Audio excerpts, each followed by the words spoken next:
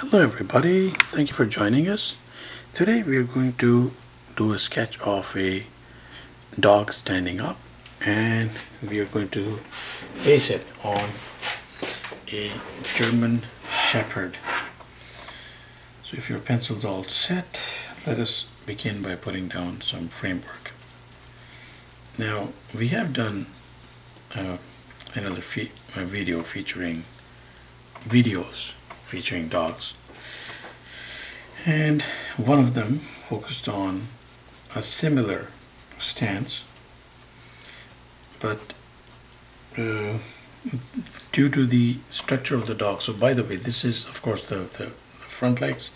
We're going to do a pose from the front. There will be some foreshortening because that is how generally in common life we look at them, like from different angles, not necessarily always from the side. We have a video that there too where we feature looking at a dog from the side, but this one is a little more dynamic, it's more practical. Let's put the neck here, the head will go somewhere here. Now when we're talking about a German Shepherd, the difference between the other video that we did, in which we featured a purple dog, which is a more stocky customer, compared to the German Shepherd. The German Shepherd, more streamlined, not necessarily, yes, taller too, a little taller, but not necessarily taller, but with features that are more collapsed in terms of being how should we say, like it has a slimmer build. Like the other dog that we did was stockier here at the front, so top heavy dog. So German Shepherd, more balanced in terms of the frame. So those are the rear legs, and we have toes here. So I mean, even at that foreshortened angle, unless we really keep tilting the picture and the rear legs keep going smaller in our view, from an immediate perspective, this is how it most likely is going to be. So right around there. So we've tried to replicate that same perspective, the same angle, to illustrate the difference between dogs. So here we go with the German Shepherd. So a typical German Shepherd, if I may say. There are like breeds which are a little heavier in terms of the fur they have, but this one is, I think, a medium in between. So we are putting down over this framework that we have just dropped in some set of paws. Now, when we're talking about a German Shepherd, we have to also maintain that it is a dog that is also like quite big, but again, its features are not top heavy.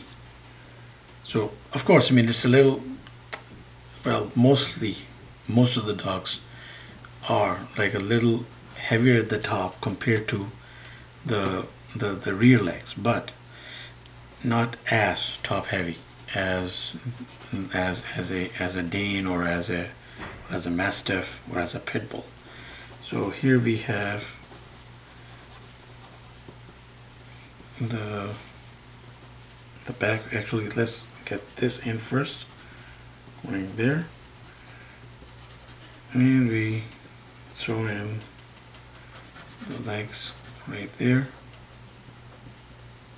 And of course there can be variations. There can be variations with how we look at this, how certain things might work out better for one person and not necessarily do the same thing for another. And then they have this hefty tail that we usually see if it is like relaxed somewhere along those lines. But again, like there's some variations there as well. Now, the head of the dog, I think somewhere here would be okay to have the muzzle, the mouth, the nose going somewhere here would be fine. So going backward, putting that streamlined nose there. So their nose like not like flat, like it's like pointy. We can make out from this angle. See, if it was looking here, of course it would be a more pointier feel to it. But right here we have this view, and it'll probably appear something like that along these lines. We go upward, nose, and I think putting in the eyes around those lines will be sufficient.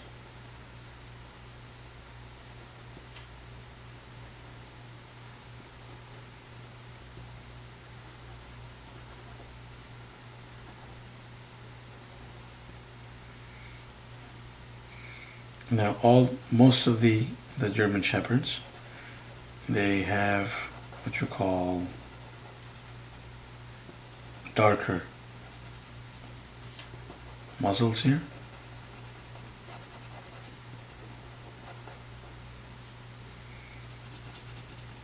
And then they begin like blending in, fading out, unless this guy has more black in his fur than he does brown. That is a different story. But those are also, like, we see very few of those.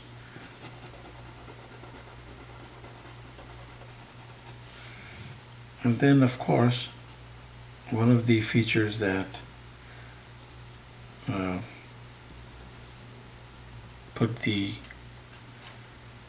German Shepherd or the Alsatian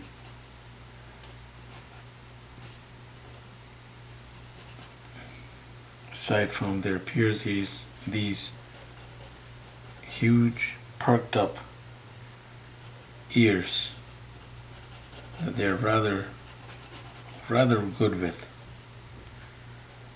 If you know that these dogs are very often used by police, by other security personnel to help them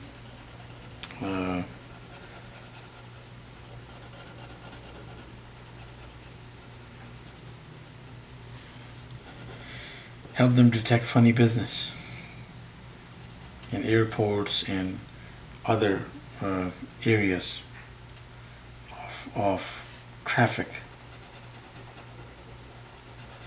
like people, like where there's a lot of people coming and going, and where the area needs to be monitored just in case somebody doesn't have something questionable on them. So these dogs are heavily used for that. So why I left this frail was because we are going to throw in a lot of fur around here, because these dogs are, so I like a German Shepherd that has a lot of fur going for him or her.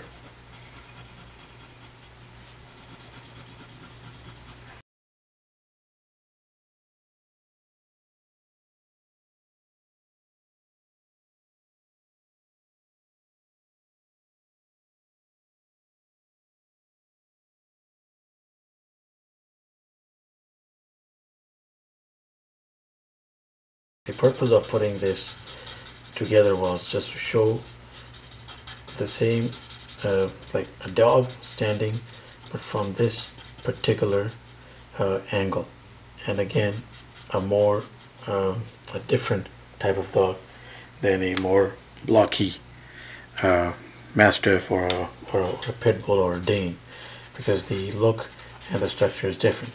So please do try it out for yourself and see what all these different possibilities that you could work with. Thank you for watching. Please stay tuned, do subscribe, and have yourself a wonderful day.